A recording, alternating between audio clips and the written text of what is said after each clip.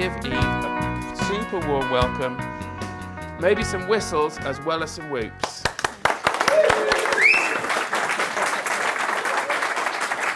Hiya. I'm Eve, and I'm going to talk to you about user needs-driven leadership. I'm going to talk to you about how I got to user needs-driven leadership, because I have no idea if you guys know the intricacies of this, so bear with me.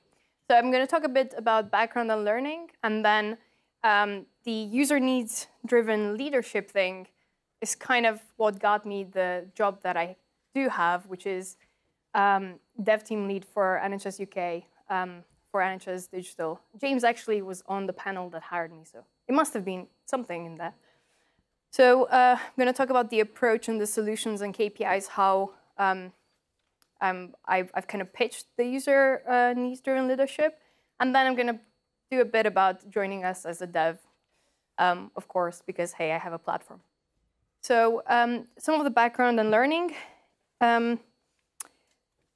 About a year ago, I switched from Ruby, which is from this side of the panel, to that side of the panel, which is into JavaScript world. Not because I think that JavaScript is better than Ruby, but because there's so much that you can do where you do some user research and you go to the customer and you show them all of this user research, and there's so much time where you can say, well, I still wanted yellow, and you kind of say, but the user research says something else. Well, this is why I've kind of wanted to move from this particular team to this particular team, where I get to use some of the GDS principles. I'm not sure if you guys know. Do you guys know GDS? Government Digital Service? Hands up if you know about it. Yep. So in the GDS world, I've kind of I wanted to learn about all the different life cycles of a project, starting from discovery and all the way to live. I've learned about service design. I've learned about the GDS principles. I've learned about user needs and how they can basically drive development. Rather than have a stakeholder that kind of tells you what the features should be, you have to kind of make them up from the needs and test them all the time. So a bit like the MVP thing that we were talking about previously, but more about kind of figuring out the requirements as well as that. So I've wanted to learn all about these different stages, but I joined the team in the beta stage, and I've kind of seen this interesting approach where we were doing some of the research and prototype branches for some of the new features that we were wanting to test. But then we also have our product branch, and they seemed a bit disjointed. We were doing all of these tests on the prototype, but then we had to redo it in production as well. So instead, we've kind of, let's put it this way, our designer was pretty slick, and also quite close to what we do as developers. If you're doing your prototype and you're using Heroku strategies for different deployments, you know your stuff. You know more about development that you actually want to admit. So we tried to kind of incorporate him into our dev world, and we went for experimental branches on the actual product, and he learned quite a bit about how to do that. It needed a bit of help, but it's all about learning, right? So we had some learning time added to that. It's not just about releasing features, it's also about building the team. We had an improved product. We had shorter feedback loops. Everybody likes those.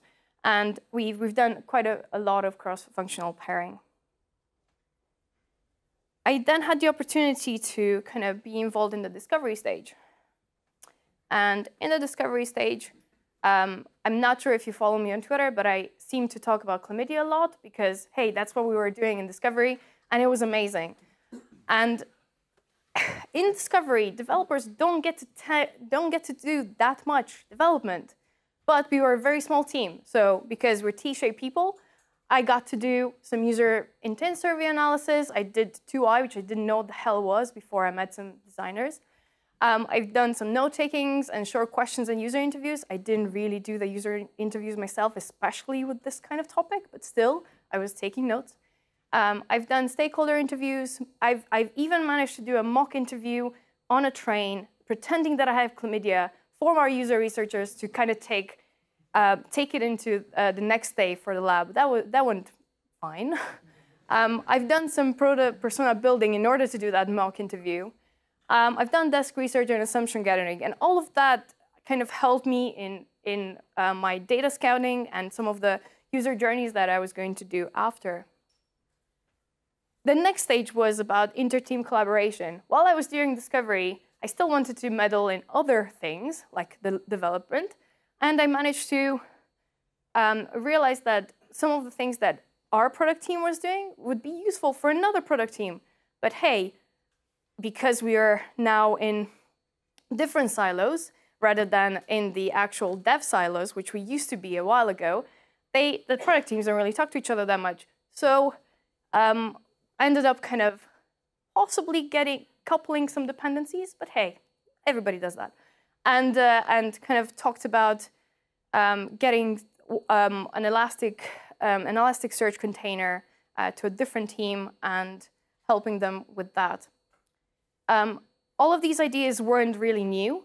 The shorter feedback loops and some of the DevOps practices that I was looking at weren't really new, but I didn't really know about them until I started reading books. So the Lean UX is kind of the next step from the Lean startup in a way, and it's all about design and prototyping. And the Phoenix project is a really good story about how DevOps saved the world, so I highly recommend it. All of this long-winded things and all of the things that I've been doing were related to how I managed to do the dev team lead application stage. And all of this learning helped me to pitch what I was going to do in the first 100 days. This is a really badly drawn diagram of where we operate in NHS Digital. We are pretty much about there as a dev team, but we get to interact with all of these people. So I've kind of focused the pitch for the dev team job for, I focused on user needs because I've learned about those and they were great. And in my case, were the developers, the wider tech teams, and the senior stakeholders via KPIs. So I've identified the community problem. As I said, previously, we used to have functional silos, and now we have product team silos. And we need to kind of bring it back a bit. So we have, as a developer on live, NHS Beta, CMS, or ring-fence team, I want to so that I can share my knowledge and contribute. So we have all of these little fragment developers in these different teams, and they stop talking to each other, so they kind of reinvent the wheel again. So it would be a good idea for them to share and contribute. As a dev, tech, or in sales specialism lead, I want to, so I can identify patterns and suggest and enable solutions. In this particular case, you want to be able to bring some people together so they can work together. Especially, we have some functional teams like operations, so it would be a good idea to move that, to make that a bit closer. So introducing tech reviews and tech Q&As is one of the solutions that I'm suggesting. And that would improve the development community of practice by increasing collaboration and foster sharing. The second problem that I've kind of identified was the implementation problem. As a developer, I want to be able to make suggestions of improvement to the status quo so that the team I'm in can operate more efficiently. As a dev team lead, I want to be able to collate central ideas from talented devs so that improvements can be shared across the board. The solution is a continuous improvement board, and I'm still kind of trying to get this through. But it's a good idea to share, and also once sharing between the team is fine, sharing across the board is even better. So through the transition to the new tech stack, we're kind of moving to a new stack, learn from past mistakes and improve processes. So this is my pitch for joining us. We are looking for talented developers to join NHS UK. We have teams that work in Python, JS, Ruby, and C#. You would be in delivering with a product team, a cross-functional team, and there's an engagement with NHS Digital. There are 40 developers in NHS UK, but there's 150 of us in the software dev profession. So if you want to kind of join us, contact Sean, and thank you. Woo! Great timing. Fantastic timing, well done.